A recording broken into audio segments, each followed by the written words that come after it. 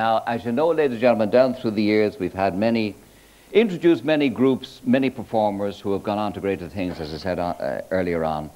And one of the most outstanding are record breakers by any standards worldwide. And I'm pleased to welcome just two old friends who wanted to come along and join us tonight on the Late Late Show. Would you welcome, please, Larry and Bono? Here we are. Ah, he's coming in on his motorbike. Coming in on the motorbike, there you are. Ho, ho, ho, ho, ho, ho. Well done. Wow, how's about that then? Well, welcome, sir. Welcome, sir. Welcome, Larry. What are you at, Larry? How are you doing? Sake. How are you doing? Is that the new one? That's the new one. That's the new one. How long have you got that one? About 3 hours. 3 hours? Yeah. 3 hours, really? Yeah. That is beautiful. Yeah. Well done. Yeah. Well done. Do you remember about 3-4 years ago at Sutton Cross? Yes. I was there. I was on my Harley. Yes. Looking very cool. Yes. Very cool. This car pulled up beside me. It was a very battered limousine. All right, and Paul won't be pleased about that. No, it was a bit shady, but the window went down and you stuck your head out and you said, "Excuse me, what sort of a bike is that?" And I turned around and I saw you and said, "It's a motorbike, guy." and you said, "I love those bikes." I said, "You know what? When I was a young fella, I used to ride around all the time. You had Kathleen in the sidecar, and it was great." Well, no, not quite that. No, not quite that, but I will. So, Gay, this is from us to you, as a gift.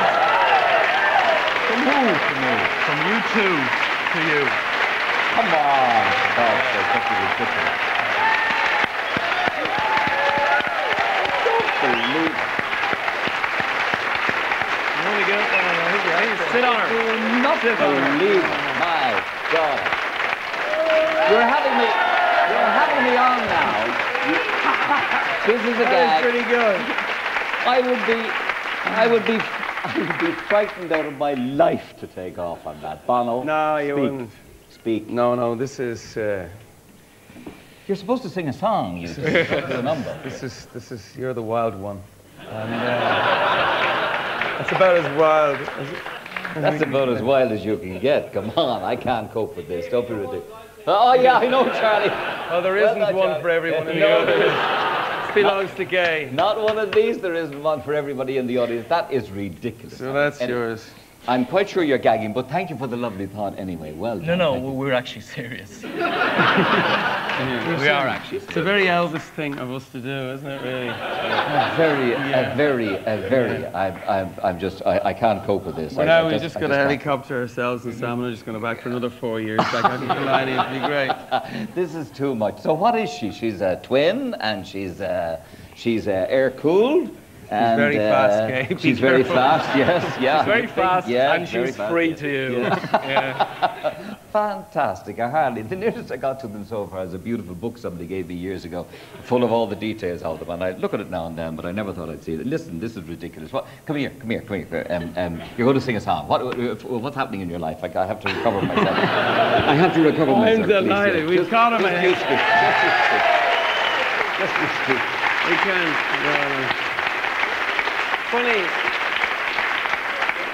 The funny thing is, I actually remember going out to Howth on a very different occasion because my old man said to me when I was 17, he said, "Look, you're either going to have to get a job or get this band off the ground.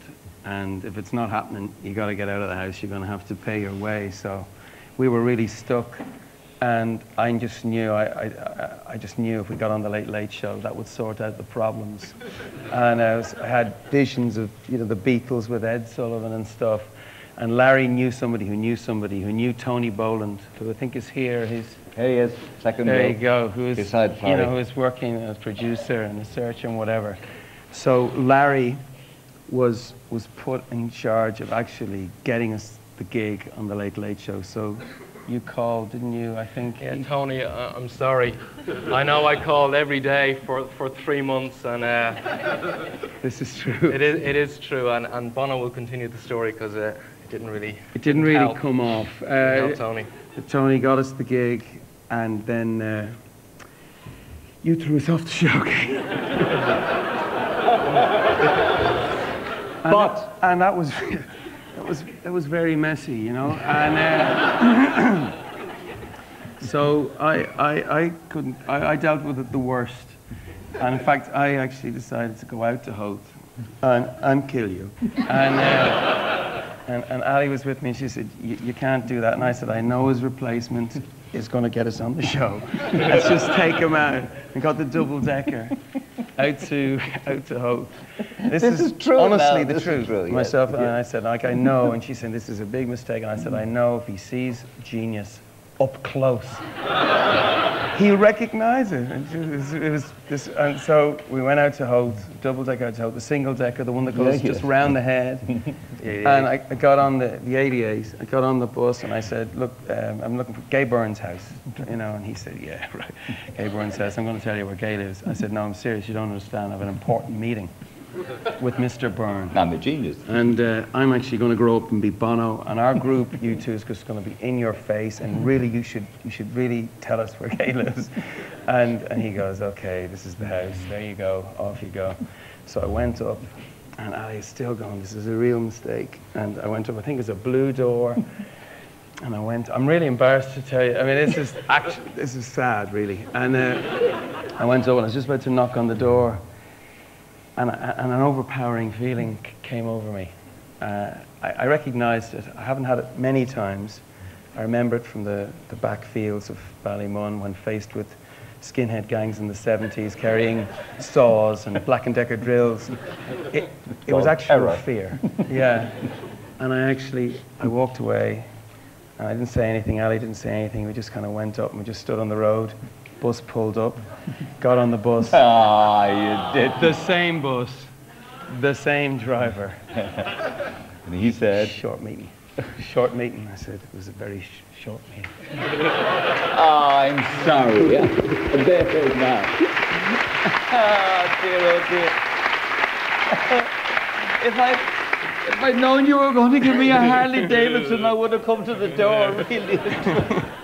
Well, and what is there now? What are you at as we speak? You're going to sing for us, but what are you working on? Actually, I wasn't planning on singing. I thought the bike would be enough. No, you got to sing. Sitting on the bike, coming in or going out, you still got to sing. Gosh, okay. I can imagine a tune where you have to be really quiet. If I could, actually, just if you could lower the lights, maybe. This is a tune, but this is a really popular tune. I think everyone will know it. It goes. I've got a microphone. Oh, I'm on a microphone. Okay. You're on a microphone. I should know this. Okay. Okay. Could you all just please join in if you know what I'm talking about? Ba da ba da ba ba da ba da ba ba da da da da da da da. Da, da, da, da, da, da, da. To whom it may concern, Gay Byrne. Thank you very much indeed. I'll get over this gag sooner or later. Well done, Larry. Thank you. Thank you. Thank you very much.